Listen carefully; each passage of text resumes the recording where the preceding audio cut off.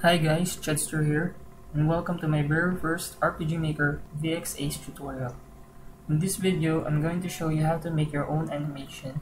So without further ado, let's get started.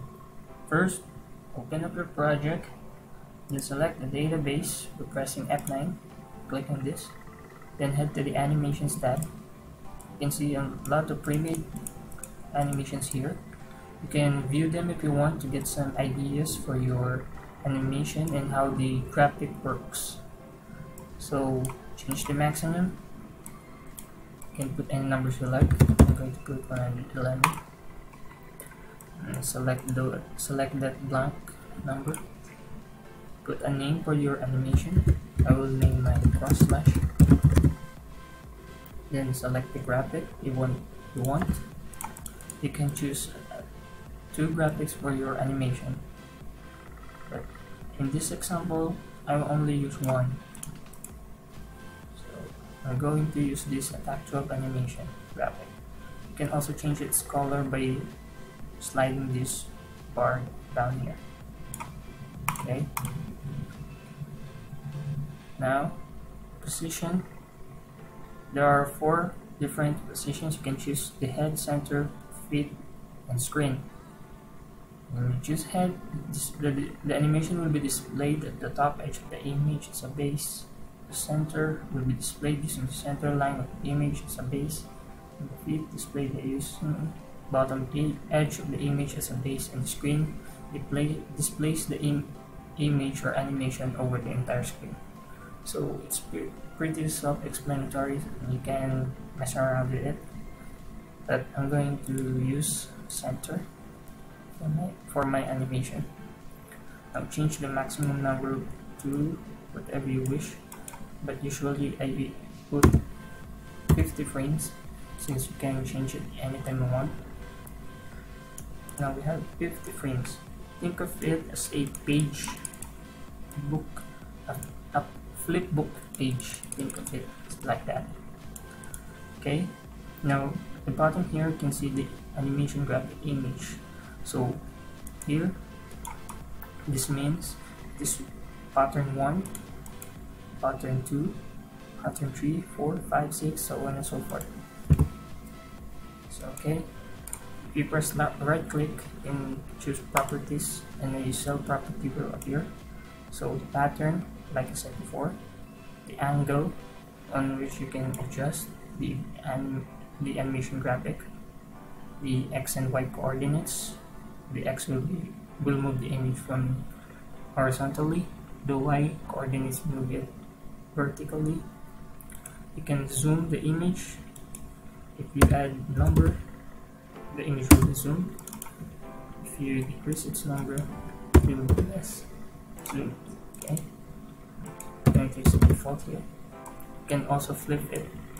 So by that means, it means that if your animation graphic will come from the right, then if you flip it, the animation graphic will now come from the left.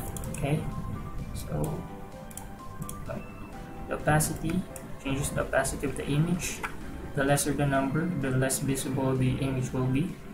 The higher the number, the much visible the image will be.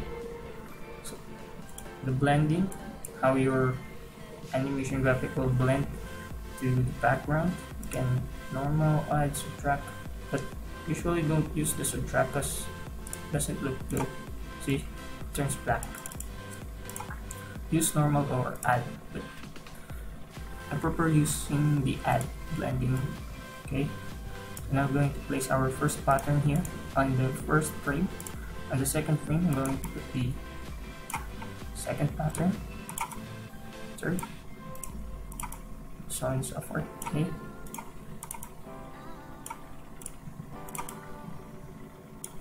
there. Sorry if I sound a bit weird. I'm not that fluent when speaking in English, so please bear with me, and I do hope that you can understand me. Okay, sorry. Now we have a animation graphic from frame 1 to frame 12. So let's test it. It looks good. I'm going to add the second slash since it's a cross slash from where the first slash ends. Okay, 13. I'm going to start another slash. Now since we want, if we put it here, it will do the same animation from the right, so we're going to flip it so that it will start from the left.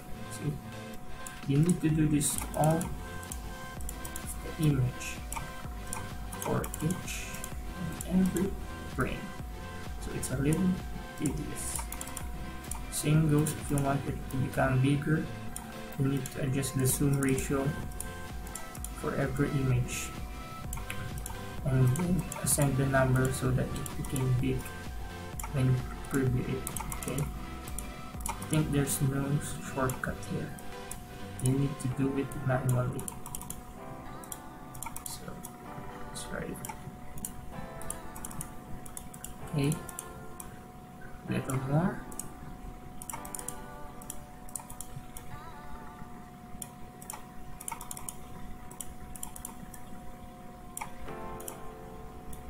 Okay, last one. Okay, now let's test it. You see, now we have a cross slash animation. Now since we have a cross slash, I'm pretty satisfied with this. We're going to put now the sound effect for it and the flash timing. Double click it. The frame here is where you want your sound effect to start. So it means that, if you choose frame 1, the sound effect will start from frame 1. So I'm going to choose a sound effect for my first frame 1. I'm using the slash, this is cross slash. Sorry if it's a bit too loud, I apologize for that. Okay, now the flash, you can choose none or the target will flash depending on the color you will choose. So you can adjust these bars here, the strength and how tinted the color will be, or the opacity. It's much like opacity of the color, and the duration and how long the flash will take effect. So if I put 10, it means that the flash will take 10 frames before it disappears. Okay, so I will not use any, or I will use red, yes, with a strength of 170 for 3 frames. Okay, let's test it. See, the battler becomes red since I choose the target to become red. So, okay, now we have a sound effect for our first slash. I'm going to frame 13, put another sound effect for it.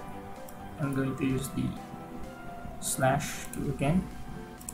Yes, this slash. Now choose the screen, the flash red. Okay, with a 170 strength and brightness, so it will not the reds will not be tinted so much. Okay, 4, I guess 6 frames. Okay, now let's test it. See, looks good. You can also add another graphic, but since I only do one graphic animation, you can add another one if you like. You can add it to the frame that the maximum number of images per each frame is 10, I guess. So you can add at least 10 different images, but it will be a lot of work. So I guess that's it. That's my tutorial for making a animation for your skill or for your item animation. So for an example here, I have already made an skill animation for my skill here. So see, that's my animation for my skill called reality reflection. Okay, so that's it guys, thank you for watching and I hope you learned something from this video. And sorry for some of my mispronounced words. Sorry about that. And thank you for watching. Bye bye.